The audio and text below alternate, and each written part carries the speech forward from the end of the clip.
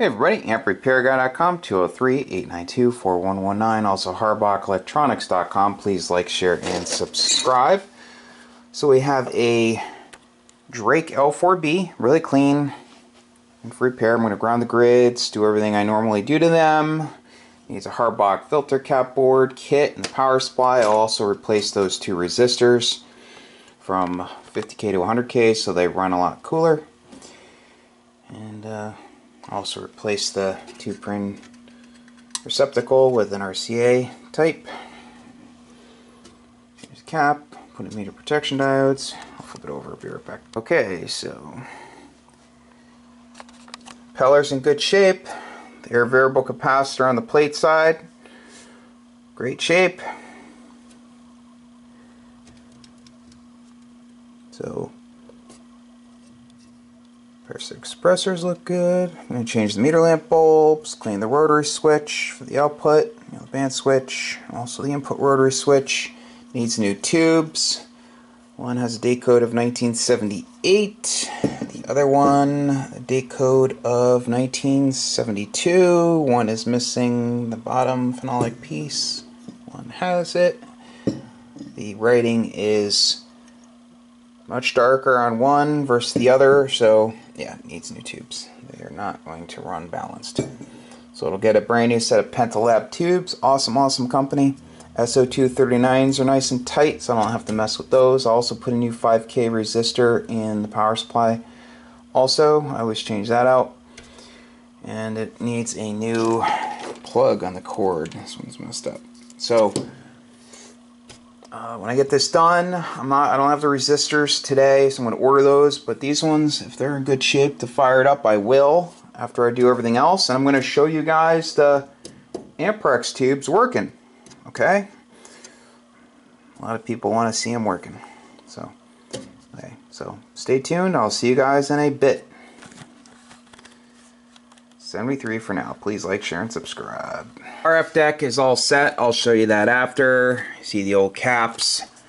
These resistors look like they're in good enough condition to use for the Amperex test, but I will replace them with 100K 50 watt resistors so they run cooler.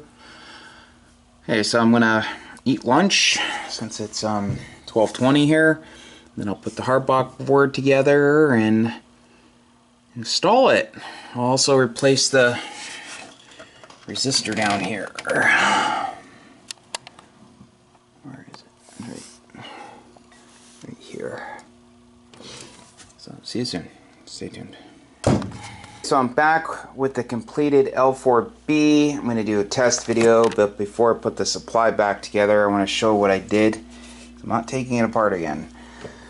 So put the Harbach filter cap board kit in. I assembled it and installed it. I always change these two resistors from 50K over to 100K so they run a lot cooler. They put the tubes into cutoff and they still put them into deep enough cutoff so they're completely biased off.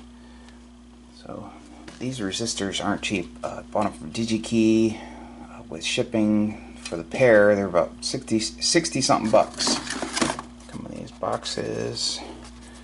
Here's the old ones. Here's the old filter caps. I'm going to throw all this out. I've been keeping my bench nice and clean. High voltage wires. Also replace the wires. And I don't put them up under here because if someone put a longer screw in, it could pierce the wire. So I also replaced the resistor down below. The 10 watt 5K. Everything's good down here. Added some zip ties also. Piece of solder stuck right here. Okay, so put a new plug on. I don't know if this was the original or not, but it was in bad shape. So I always open up the plug to check. So one of the hots was almost touching ground and the ground screw was stripped. So new plug. It had a little plastic thing over it, but I took that off, but you can see it's all cracked. So this is like $6. I don't skimp on anything, you know, that could cause a fire, could electrocute somebody, you know, so you just, everything has to be done right. Okay, so put the cover on and hook it all back up, and customer wants to show it working on 20, then I'll take the RF deck apart again and show you everything I did. So see you soon. Stay tuned. Okay, so we're back with the completed L4b. I'm going to show it working on 20 meters. Here are the settings.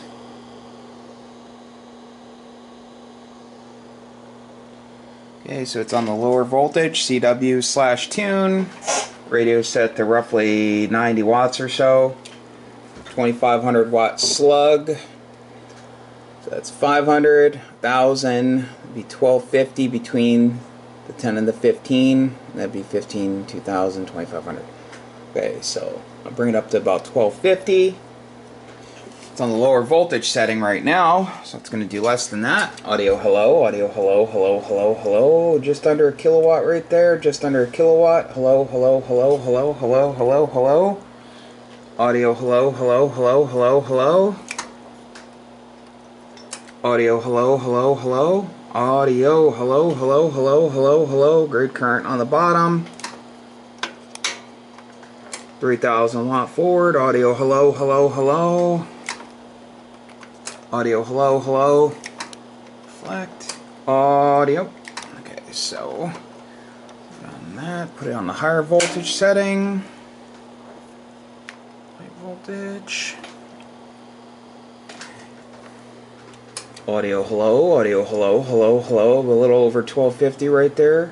Audio audio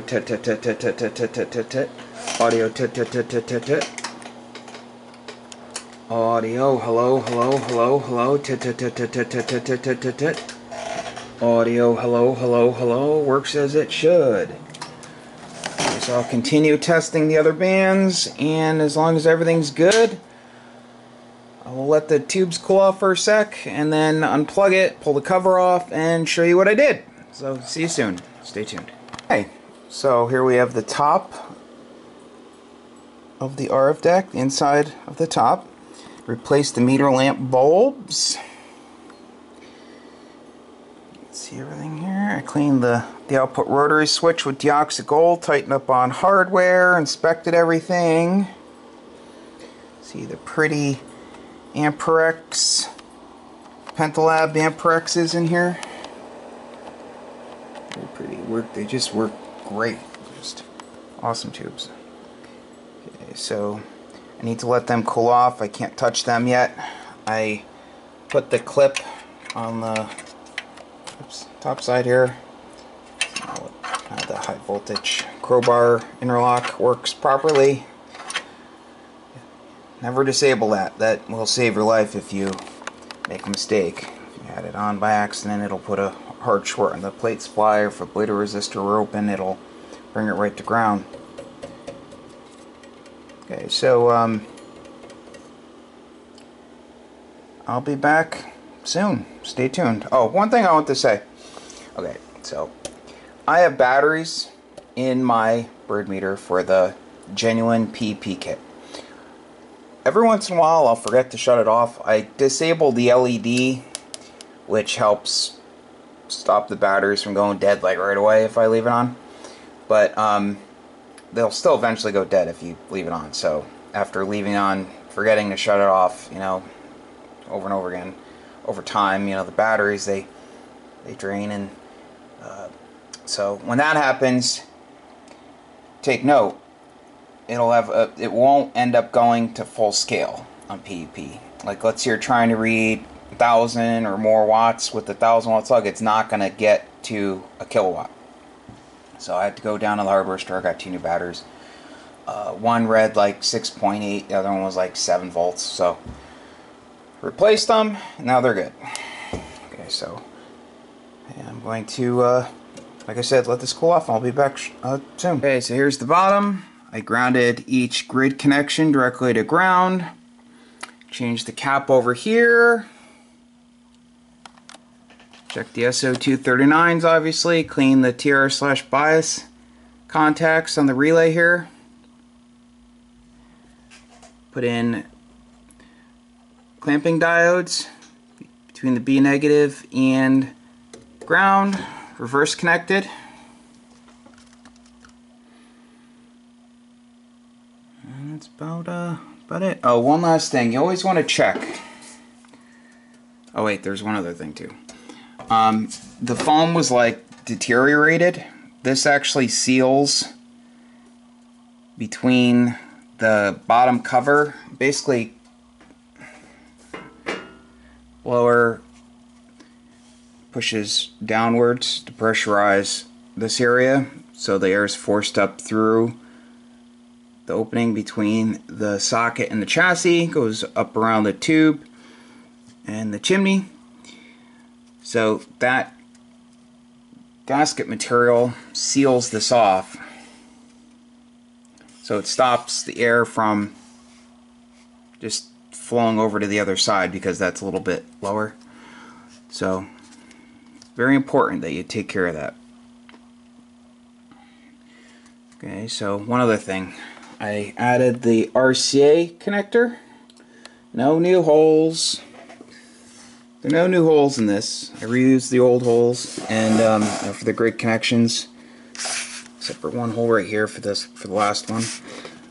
Cut a piece of copper. I punched 2 holes, and then drilled a hole for the RCA connection. So I reinstalled the diode and the cap. And I'm giving the old one back. I have it in the bag, so if he ever wanted to reinstall it, he has it, and it'll go right back in. Okay, so that's about it. Thank you for watching. I have Harbach orders need to pack and get out, and I have more amps waiting for me at FedEx, so I have to go get them. So, hope everyone has a great day. Hope everyone had a great weekend. So, thank you for watching. Please like, share, and subscribe. AmpRepairGuy.com. Also HarbachElectronics.com, 203-892-4119. Again, the pack and ship info is right on the site. If you meet the criteria on that page, feel free to just send it in and then send me the tracking number.